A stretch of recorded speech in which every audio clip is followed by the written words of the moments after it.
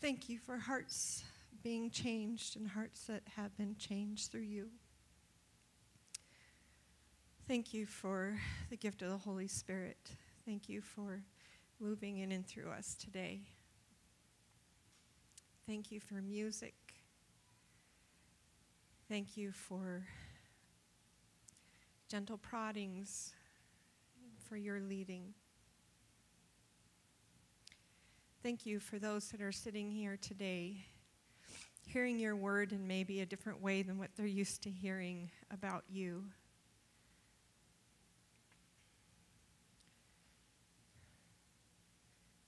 Just praise you, Lord, and give you the glory. In Jesus' name, amen. What about some of your family members here this morning, hey? We have superheroes, Wonder Woman #2. At least the tag on this said I was, let's see. Yep, I'm Wonder Woman.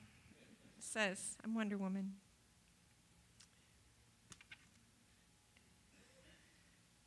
Powerful faith stories, huh? From somebody who's grown up in a Christian home and has always known Jesus in his life, to a high schooler who has gone through more than many of us have experienced in her short life. And for her to be willing to not only get up and share her heart, but then to sing a song that just penetrated my heart. I don't know about you, but took everything I had to get up here without bawling and crumbling.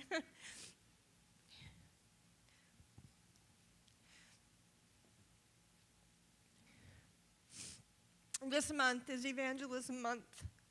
And evangelism just seems like such a scary word. But all it is being a friend and doing what the four did this morning, sharing their story, telling one another who Jesus is and what he's done in our lives.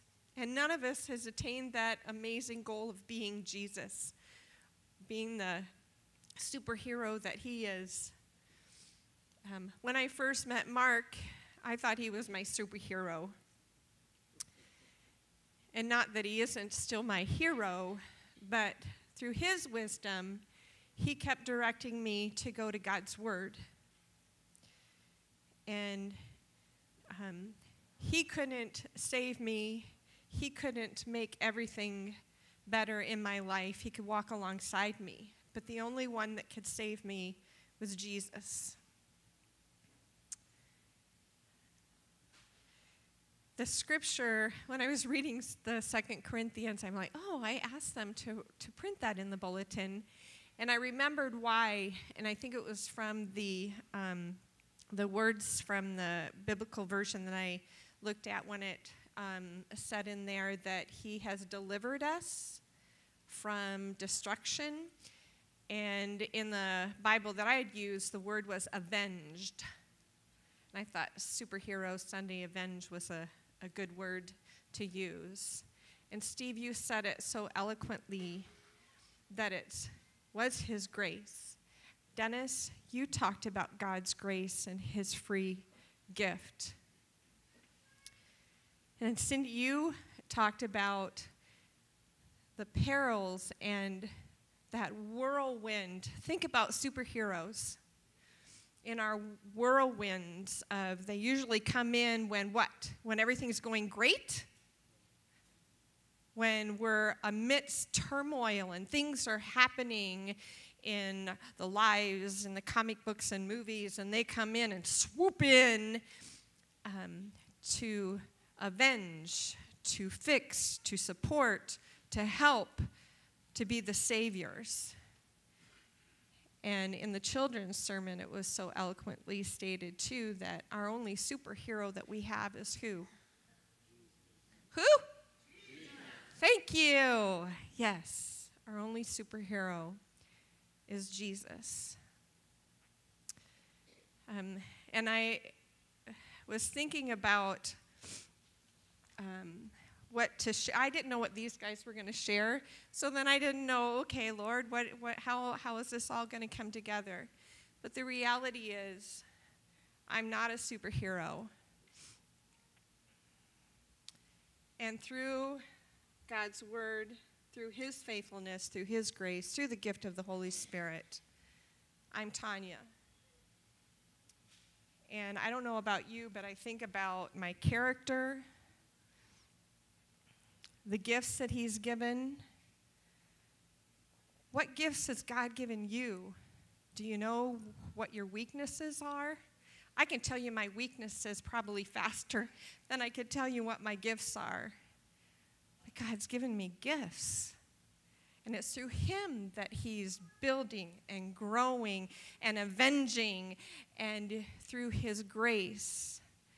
My verse when I gave my life to Jesus, and I still claim on to it, he who began a good work in me will complete it the day of Christ Jesus. That is his promise, that he is working in me daily, that I can continue to be Tonya Sorensen and not be afraid. I can continue to be the woman that he wants me to be, the mom that he wants me to be. I don't have to wear a costume on Sunday morning. I don't have to wear a mask, which many of us come to church and don't we put on our best faces, our best attire, so that nobody really sees who we are? And as Steve also said, this is family. And family, when you think about your family, there's good, bad, and the ugly. I don't know about your family, but that's how my family was growing up. And we've tried to make a better difference. I hope we have made a more godly impact on our children's lives and our grandchildren's lives. But it is all because of Jesus. All because of, and who read the verse, for God so loved the world? Who did that? Where are you? You did so wonderful when you read that verse to us. That he died on the cross, and he's no longer there. He's alive. He's alive. He's alive in us. Do you believe that? Do you believe that? Yes.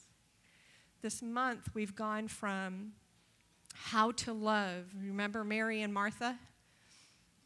And how do we earnestly love one another, not just within these walls, but going out. And then last week was about the prodigal son, but not focusing on the son who left, but the brother who stayed behind, and the judgment and the anger that he held on to. And then the reality that he kept saying, why are you doing all this for this younger brother? I'm here. I'm the faithful one. And finally he got it. The father had everything that he needed always right there, but he didn't ask. Have you asked our Heavenly Father to be a part of your daily life? Is he? And if he is, hallelujah. And if he isn't, he wants to be. He wants to be. Next week is Bring a Friend Sunday. Do y'all have friends? Of course you do. You're amazing people. Y'all have friends. Well, in your bulletin, Jen was so kind to put in, let's see if I can find mine. Where'd it go? You should have a little invite. Did mine fall out? Do you have? Thank you. You're invited to Bring a Friend Sunday next week.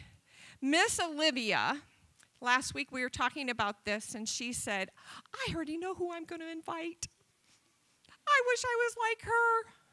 Because I'm still thinking, who am I going to invite? I am out on an acreage taking care of grandbabies, trying to get things going, and I'm not out amongst people as much, but we're going to be inviting. We are going to think about who we can invite. If it was Christmas morning and you got one of the most amazing gifts that you could have ever dreamed of, Would you just sit on it, or can you hardly wait to go and show your best friend, your relative? Can hardly wait for school to come in again so that you can show your friends what you got, right? You get so excited. Jesus is more than that. Don't you want to share him with your friends, to bring him here? Have you had a good time this morning? Has it been fun? Is it a celebration? It's been worship. It's been glorifying, I believe, glorifying to God. And all it is, guys, is what Steve and Dennis and Cindy and Ashley were willing to do. It's just share your story. This is why I'm inviting you. This is what Jesus has done in my life. I want you to come and see. Are you willing? Are you willing? Yes. Let's pray again.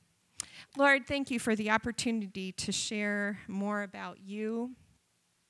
Thank you for the people that you're going to bring to mind for us to invite for next week, that we can come together, celebrate, worship together. The first in Sunday school classroom, so much joy and fellowship afterwards, Lord. We just give you the glory and honor ahead of time for what you have in store for us, not only for the rest of this day and through the week, but for next Sunday also. Bless those that are here, Lord Jesus. Give them the courage to step out of their comfort zone, Lord. Trust in you, trust in the Holy Spirit to move through us as we're asking and talking to people and listening, Lord. In Jesus' name, amen.